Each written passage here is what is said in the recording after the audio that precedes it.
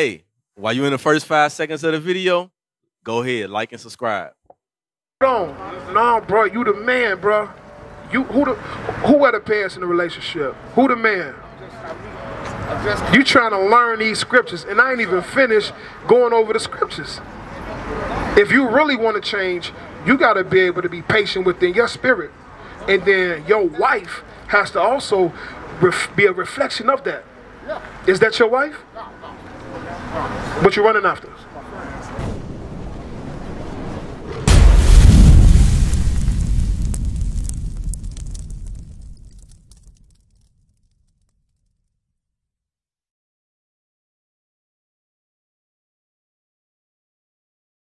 The kingdom of heaven. Do you want to know how to bring forth the kingdom of heaven, or you love living like we living right now, not owning anything, always on the run, always trying to figure out where our next meal gonna come from, always trying to get a new lick, a new hustle? Do y'all want to know how to run the earth in righteousness? This earth is yours. This earth is ours. You hear that, my brother, my sister? What's your name? What's your name? Bro, what's your name? Jason, nice to meet you, Jason. What's your name, sis? Y'all together? You with him? You with him? Good, good. Do you know who you are according to the Bible? Right now we're going over the book of Deuteronomy. Have you heard this information before? That you are an Israelite. God calls you Israel. He didn't call you African American. We're older than African American. We're not black. We're not Negro. We're not colored. We are the children of Israel. This is what we based there, right? We have American nationality because we're citizens of America. Hey, do what you got to do, but get a flyer and contact us, bro. Right? No, come here. You got a question about fringes? I ain't forgot about you. You ain't finna run away that quick. I was trying to make a point to the sister to show her one of the curses about us being in astonishment. I'm not finished with you, but I'm gonna get to you about these fringes. What's going on? That Boone Church? Same thing we did. That Boone Church? It's on North Avenue. Whose church are you? On North Avenue in Austin? Is it Austin? Right off. Right. You go about man. No, come on, right here. Yep.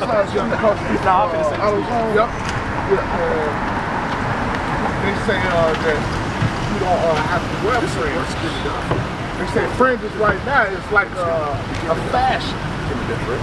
Really? You know, I'm going to read you 2 scriptures. I already know some scriptures. Say the children of Israel must wear fringes throughout our whole thing. And then I want you to determine what we should do and who we should follow. Give me numbers. And then we're going to go to Matthew 5. And then we're going to go to Acts 5. All right? Read. The book of Numbers, chapter 15 and verse 38. Speak unto the children of Israel and bid them that they make them fringes in the borders of their garment. To bid is to command. I'm commanding you. I'm instructing you. Children of Israel, wear fringes in the borders of your garments. He has it. They have it. Right. Our wives have it. That's a commandment. When has the commandments changed and we're not supposed to keep commandments? Read. And bid them that they make them fringes in the borders of their garments throughout their generation. For how long? Throughout their generation. Just now, because it's a fashion trend. Throughout their generation. What does it mean throughout your generations? You the man, bro. You the man. You the man. Throughout your generations. Forever. You agree? For as long as you're generating, that's forever. Ain't no stop to that. Give me Matthew 5:17. The book of Matthew, chapter 5 and verse 17. Think not that I am come to destroy the law. These is the letters, the words of Jesus Christ. They read in writing, right? Christ said, think not. Don't even have the thought that I came to change the law. I didn't come to do that. Read. Think not that I am come to destroy the law or the prophets. Anything that the prophet said. Moses was a prophet. The Lord gave Moses the laws to give to us. So when we read about fringes, that's something that the prophet stated. Christ didn't come to destroy that. Read. I am not come to destroy, but to fulfill. For verily I say unto you, till heaven and earth pass, one jot or one tittle shall in no wise pass from the law, till all be fulfilled. Whosoever therefore shall break one of these least commandments. You hear that? Whoever shall break the least. That's a least commandment. You understand that? That's understood. That's the least commandment. Keeping these fringes, that's the least. Growing your beard, that's the least commandment. Because it's easy to do. It takes more effort to cut it off than to allow it to grow, right? That's cool. That's cool. You grow what you grow, right? Sister, it's easy. Hold on. No, bro, you the man, bro. Who had a pass in the relationship? Who the man?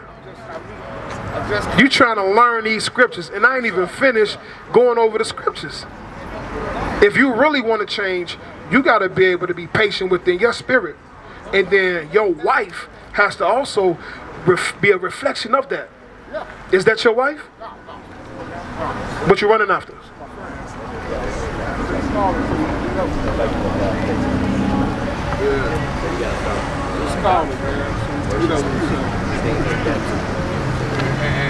Spirit got me right here too. What's more important, God or just a friend you just met up with? Alright, listen to the word of God. Now, you want to know, should you wear fringes? Yes, you have to wear fringes.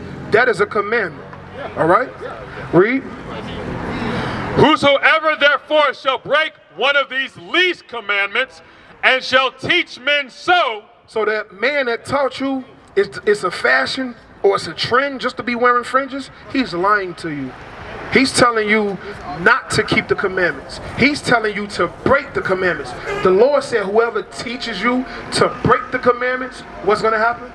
He shall be called the least in the kingdom of heaven. That means you're not being called into the kingdom of heaven. You're not going to make the kingdom of heaven. Because you're allowing men, you're putting your trust in men again. After we done came out of this oppression. We came out of this oppression and we went into Christianity, believing in these lies without questioning it. And now we're coming into this understanding and we're allowing men to tell us what we should and shouldn't do against the Bible. You know why that's a problem? That's a problem because you don't read. You have to read. Give me that in Isaiah 34. The Lord gave you a commandment to read. You have to read so no man pulls a wool over your eyes. Okay?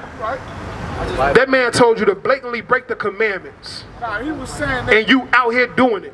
He was saying like how people wearing them now, they wearing it just like a fashion, man. That's all. That's what he was saying. But where's yours? Yeah. If you know it's a commandment, where's yours? Yeah. You tripping. 34:16.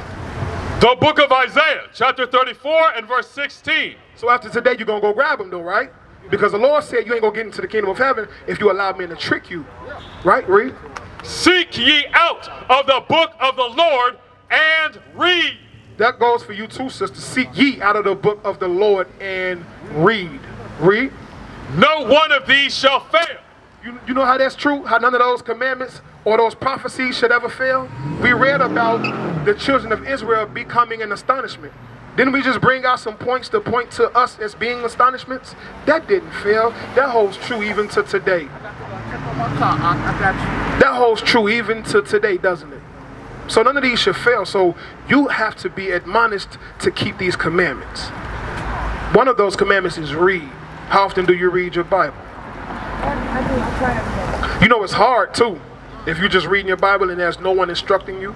Because you can read it without comprehension and really wouldn't grasp what's actually being stated. Yeah. See? Now, finish that and then we're going to go to Acts chapter 8. Seek ye out of the book of the Lord and read. No one of these shall fail. None shall want her mate. There's nothing you can make the Bible with.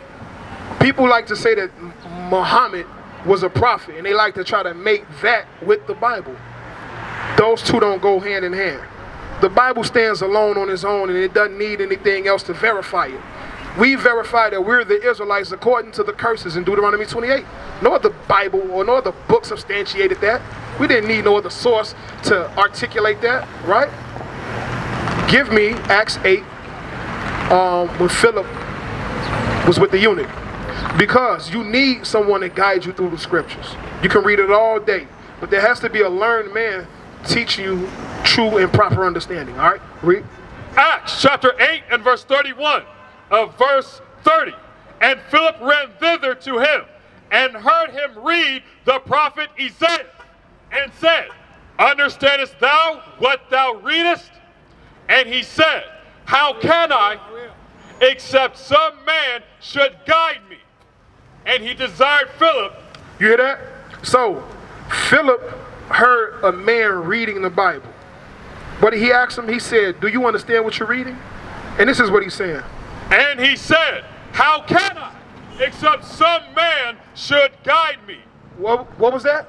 How can I, except some man should guide me? You need a guide. The eunuch understood that he needed a guide. He was reading in the book of Isaiah. He didn't understand what was going on. It's hard to read. It's hard to understand some of these things. Give me Job 11 and 6. Because the Bible isn't just clear cut. You have to have read it. You have to have had men read it to you. You have to have contextual understanding. And then there's metaphors in the Bible as well. Read. The book of Job, chapter 11 and verse 6. And that he would show thee the secrets of wisdom, that they are double. What's that? That they are double. We found the secrets of wisdom in this Bible from Genesis to Revelations. He said these scriptures are double. Read. To that which is. To that which is. It's like a metaphor. You understand what a metaphor is? A metaphor is like a simile. Do you know what a simile is? A comparison or contrast. Like I'm telling you, it's raining cats and dogs. But cats and dogs ain't really raining out the sky. Right? That's like a metaphor. This Bible is similar. You have to be able to put it together precept upon precept. Somebody has to show you how to go precept upon precept. Just like I'm doing. I'm reading a little bit here, and then I'm going back and reading some, right? But I'm making a point. The point that I'm making right now is you need a guide. Are you willing to have a man guide you in the scriptures? Okay, all praises. Give me Deuteronomy 22. Read. The book of Deuteronomy, chapter 22 and verse 5. The woman shall not wear that which pertaineth unto a man, neither shall a man put on a woman's garment. What's that going into? What's that talking about? Cross-dressing. Right. What spirit becomes a man when he puts on a woman's garment? What spirit does he embody? Yeah, effeminate. Yeah. So what do you think if a man puts on a woman's garment? What do you think a sister, what spirit she puts on when she puts on men's garments? What's a man's garment? Right, my brother, you hear that? What spirit does a sister put on when she puts on men's pants? You don't even pay attention that she puts on a different spirit when she puts on men's clothes. A man, when he puts on a dress, does he become effeminate or does he become more masculine? You know it. How about you? He puts on a skirt and becomes effeminate. The same happens for both sex. So the Lord's telling us, do not cross-dress. Let's see how he feels about cross-dressing. For all that do so, everybody who is a woman who puts on skirts, or a woman who puts on pants, or a man who puts on skirts, the Lord said what?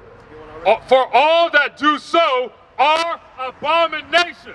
What's an abomination? Something disgusting, utterly detestable. The Lord can't stand it. He hates it. What do you have on? How does the Lord feel about you at this particular moment? He don't like it. But there's mercy for you. That mercy that you have is for you to hear these scriptures and say, I never was taught this before. No man ever guided me through these scriptures to learn that before. So now my next move should be Acts 3 and 19. My next move should be, I got to do something to show the Lord that I fear him, that I love him, that I want the kingdom of heaven. Because remember, to get into the kingdom of heaven, you have to keep what? The law. One of the laws said the women should wear what? Dresses. Read. Acts chapter 3 and verse 19. Repent ye therefore. Do what? Repent ye therefore. No, stay the same. Repent ye therefore. That's what we about. None of us grew up wearing these. Hey, Officer Maccabees, you grew up wearing these? You grew up wearing these fringes? We repented. We heard just like you heard. We heard somebody teaching just like we're teaching. And we was like, you know what? Me, myself in particular, I read Genesis 1, 2, or 3 and put it down because I didn't understand it. And when I heard men bringing out that understanding, I was like, that's where I need to be. I was never a church dude. I grew up around here. I was never a church dude. Probably attended once or twice. But that wasn't for me. I heard the word of the Lord, and something clicked in me. Just like it's clicking in you. Look how many people that came and left. Something ain't clicking in them, but something clicking in you. So you got to show the Lord that I want to change. And that change is repentance. Read. Repent ye therefore and be converted. Be converted. That means be changed. No longer can we say it's okay and cool to be an abomination to the Lord as a woman wearing pants. You have to think, Lord, I don't want you to think I'm disgusting to you. Because what does he do to people who are disgusting? What's that, Zephaniah 1 and 8? Let's go to Zephaniah 1 and 8. This is what he do to people who dress outside of his ordinances. He got a specific order for us, right? Read. Zephaniah chapter 1 verse 8. And it shall come to pass in the day of the Lord's sacrifice that I will punish all the princes and the king's children. Woo! He's going to punish the princes and the king's children. We are princes of God. We are princes who have power with God. Our sisters, our daughters, they are princesses. He said he's going to punish them. He's not, you sure you're reading it right? He's not going to hug them. What are you going to do? That I will punish. No, he's going to tiptoe through the tulips and give kisses.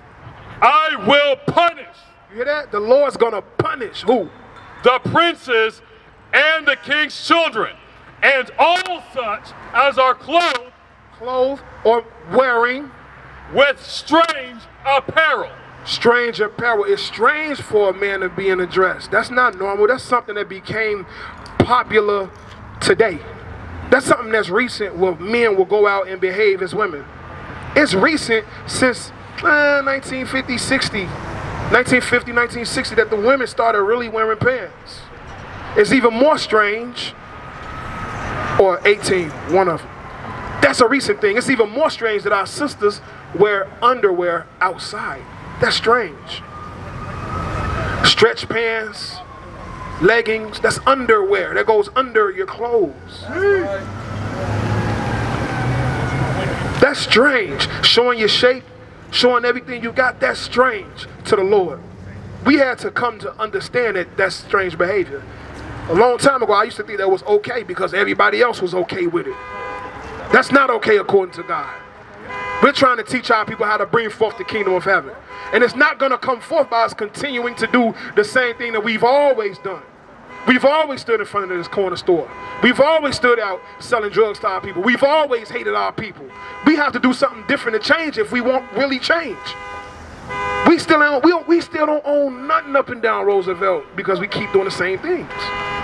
We have to change. And God's showing us the keys to change right here. What is a nation? Nation is family. Nation is community. Nation is men leading by example. Nation is women's support